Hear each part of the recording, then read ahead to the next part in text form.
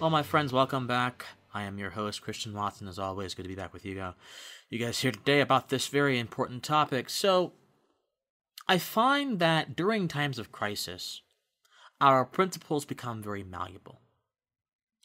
This is where the old cliched adage, where rubber meets the road, when rubber meets the road, so to speak, comes into effect. Because it's one thing to profess to have a belief. It is another thing to be able to enact and practice that belief 100% in reality, or to try to practice it 99%.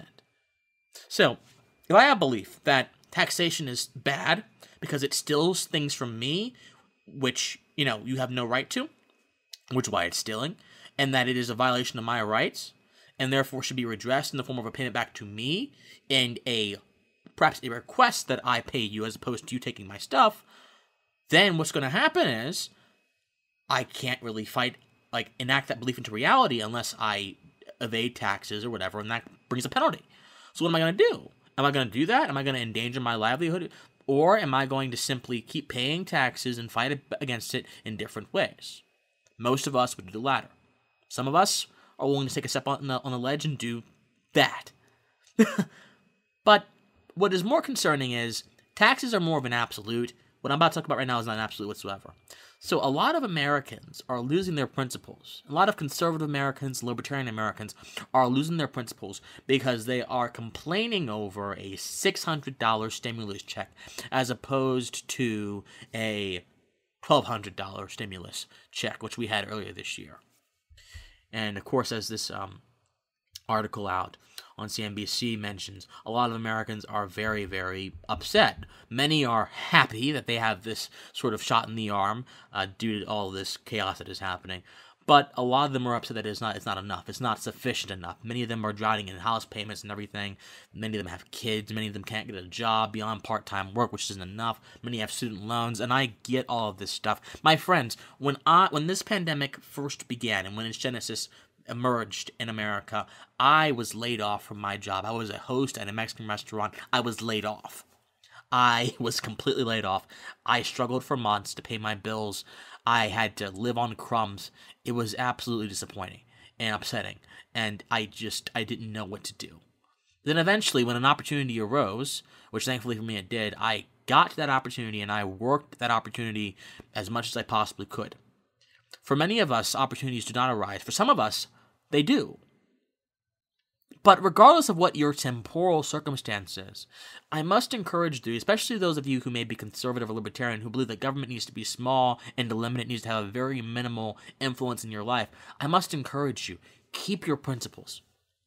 Don't allow your circumstances to destroy your principles. When you allow your circumstances to interact with your principles in a negative way, in a way that negates your principles and gives weight to your circumstances, what you do a few things actually. Number one, you dilute the end goal of those circumstances, right? So if you're concerned about paying your rent so you can subsist, so you can live, so your family can live, when you say, my rights or my principles matter a little bit less than me being able to pay my rent or whatever, you're basically destroying the foundation you're trying to protect by being able to pay your rent. You see what I'm saying? That doesn't mean don't pay your rent. No, please do. Please, we have an eviction crisis in America. Please do. If you can, please do. That simply means you have to keep in mind the light of the truth, the light of these principles, which animates your life, animates your being. These aren't simply a simple abstraction that you get from some academic text. These are things, your rights are things which animate you and allow you to live morally and righteously, allow you to live ethically, allow you to live in the best way that you possibly can live as a peaceful human being existing in this part of space.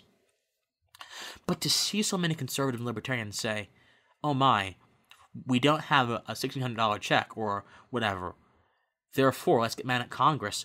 My friends, when you erect a standard of value that is predicated upon the approbation and the work of someone else rather than your own work, you have no one but yourself to blame when you're disappointed.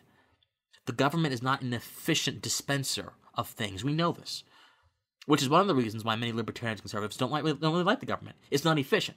But that's just one thing. I mean, It also has a delimited, a specific enumerated set of duties upon which it is supposed to build its actions.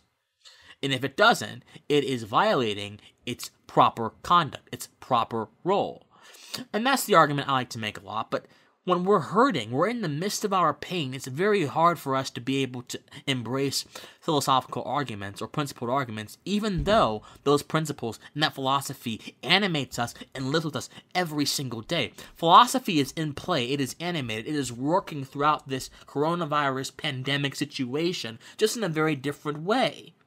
The government is taking upon its superficially, artificially imposed role of being a caretaker of the people, which reflects a philosophy of positive rights.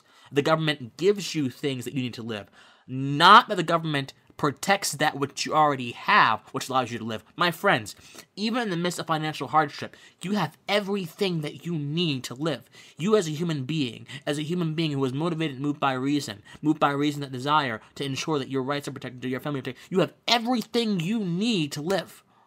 You have every foundational tool you need to build a brick house out of ashes, to make shelter out of sticks. You have everything you need. And these aren't just platitudes.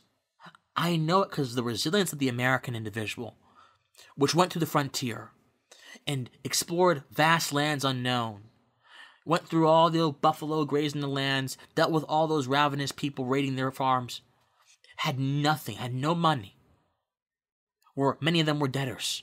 They established the entire Midwestern United States. They established the entire Western United States, and they did it on that faith that they had the ability they needed to have to be able to persist. Look, my friends, do what you must. Even the most principled among us. Ayn Rand took benefits in her dying days. Doesn't mean that was the right thing to do, but she had to do what she had to do. I have taken out student loans, something I think should be drastically overhauled. Do what you have to do to survive. But I just beg you, my friends, don't lose sight of your principles. Don't begin making the government your standard of value. Don't lose sight of how powerful you are in your individual capacity as a human being, as a rational agent in this world. Because the more you do that, the less power you have to survive after your financial maladies are cured. You'll have a moral malady you have to fix. And moral maladies are far harder to fix than a financial malady. I promise you. Think on it. As always, my friends, I love you to death. Stay safe. Protect yourself, your families. Most importantly, please stay pensive. Love you guys. Have a good Christmas.